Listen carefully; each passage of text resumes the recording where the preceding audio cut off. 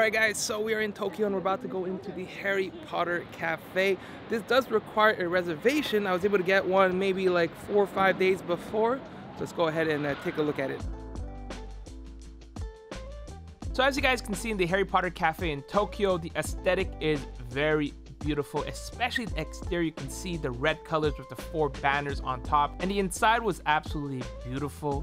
You can see there's a lot of decoration. The theme, you can see it matches a lot with all the cool decorations on the side. But let's go ahead and take a look at the menu together. All right, so it's actually like 2 o'clock, so we're gonna show you guys what's on the menu. You have the cafe menu and the course menu, which is at night, and then we have the full. So take a look. We actually have like this menu here that you can choose like a sandwich. So this one looks good for me. It's like a beef and onion, and it's Gryffindor. I personally think I'm a Hufflepuff, but you know, it is what it is. But that one has like bacon and caramel onion, so it's like, whatever. This one right here, this one has chicken and mushroom. Slytherin blue is actually really nice. I thought this would be the green one, but that's Slytherin, I think. Or Ravenclaw. Oh, this is Slytherin. Yeah, Slytherin actually look really good. Salmon and spinach. But for me, we picked this one here. We're gonna put it onto the list. And then we also have side dishes, which I gotta get this one. It's just beans, eggs, and a bread. Prices are kinda, I mean, it's expensive for Tokyo standards, but if you order a little bit of everything, it comes to $40. If it's like Canadian standards, not too bad, but you can see there's like a salad you can get. You can also get, what's this, salmon tartare. Actually, it's not bad for that price, but I'm getting this because, you know, platform 9 3/4 had to do that. Then there's the main dishes that you can also get, but for me, I mean, it's whatever. I mean, you get the dragon smoke roast. I wanted to get sandwich. And finally, we have also where are the desserts? Oh, we have main dishes, and then you have the dessert. This one looks kind of okay, but I was debating between this dragon's lair, because this dragon lair, or Arog lair. Why did I say dragon lair? Because there's like chocolate on it, but I think we're going with back. Where's the back button? There we go. I think we're gonna go with this one. Which, look at that, Hewlett's cake. Just look how amazing that looks. So now we're gonna add in, and then if you look at our cart, click it. We also have English, which is fantastic. You can see our cart. And it's gonna come to $40 plus tax, so about $45 Canadian, so not bad. So let's place our order. We're gonna wait for food to get here, and we'll try it out. All right, so we've actually discovered that there's like a non-alcoholic cocktail section. I thought they'd be alcohol, but I guess for lunch they don't have the alcohol. They do have a drink menu at night. But this one right here, this is like a lychee base. This one right here, apple base. This one's like a tea base, and then this one is more like an orange cinnamon base. But overall, I don't know if I'll get any of them. This one looks good, apple, but lychee looks amazing. So we'll see which one I want to get. So like I mentioned earlier, the decor inside is actually really nice. You can see the lighting, the color is blue inside, a lot of cool paintings, and the food is beautiful. You can see all the food we got there. We actually got a cocktail in the end. I think it was a lychee one with our entire meal. This food looks really good, but will it taste as good? Let's go and try out the food. All right, so we have received most of the food, minus the dessert. So let me show you guys what we've ordered and how it looks. All right, so to start off, we have our toast and beans, which I thought was only gonna be beans, but there's some mushrooms with some toast. This used to have a bubble, but it popped. And then, you know, the platform 9 3/4, which is the platform that everyone gets. So very nice looking. We're gonna try it out in a second. And then we have our sandwich. So we did get the beef and onions, and then it comes with a soup as well. And then we got the apple drink because it looked cool. So we got that, and then we'll get the dessert. Let's try out the food right now. First thing we're gonna try. Oh, take a sip of the cocktail. Let's go and grab this.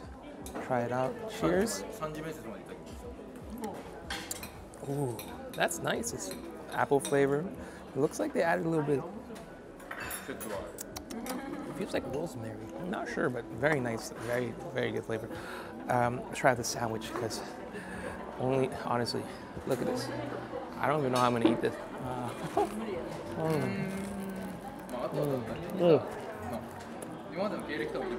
They get sauce everywhere? Oh, that's good. Beef, a bit of onion. Don't get any sauce anywhere. Also got the Harry Potter. Not bad. Let's try the soup. The soup is what, like, low-key looks not bad. Take a sip.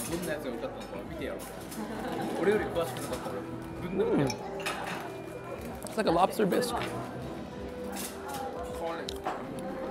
Oh, that's delicious. That right there is really nice. The lobster bisque itself is pretty good. No. A little pickle there.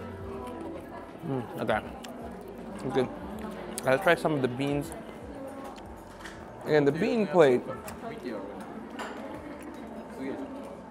it's not bad, but again, it's just beans, right? You're not ordering it for the beans. You're ordering it for this, which I feel bad eating this. Bread in Japan, amazing.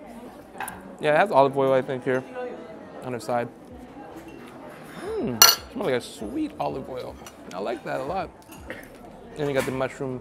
So you're supposed to put like the bean and bread. The bean itself, this plate may not be worth it for taste-wise.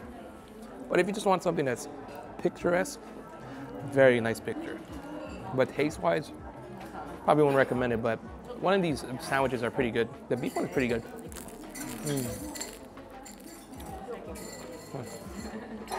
$12 for the beef. I like that. Drink $12. Maybe not. The bean one, only if you're into pictures. Beside that, we're gonna finish this off, see how it tastes. All right, so we have gotten our dessert. Look at that. Bird. Apparently it's supposed to be like a tiramisu one. So let's go ahead and try this one out. It looks crazy. It looks too good to eat, to be honest. All right, first thing we're gonna try is the whipped cream on top. Japanese cream or milk. Ooh, pretty dang good. There's something underneath it, actually. Oh, it's more of the cake. Looks like there's like a strawberry.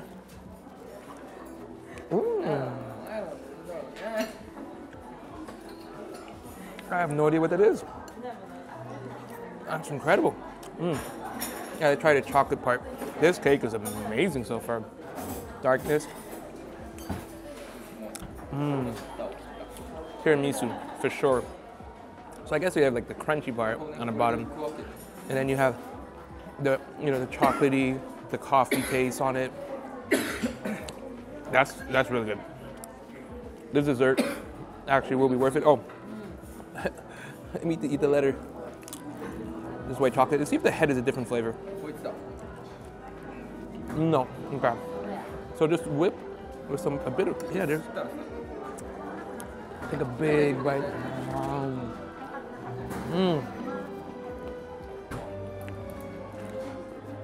Some strawberries in there. Oh, it's like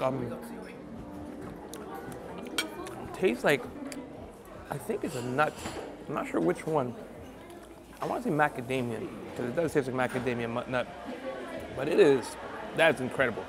This dessert, I think it's worth the $14, to be honest. I'm gonna finish this. We're gonna talk outside, talk about my whole experience here. So far, dessert. So I was actually taking a bite at the head. Turns out there's ice cream.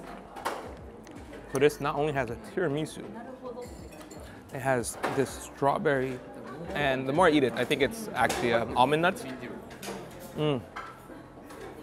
Ice cream, tiramisu. Looks like a strawberry shortcake. You got 3 types of dessert in one. I'm saying, man, this dessert is crazy. Amazing.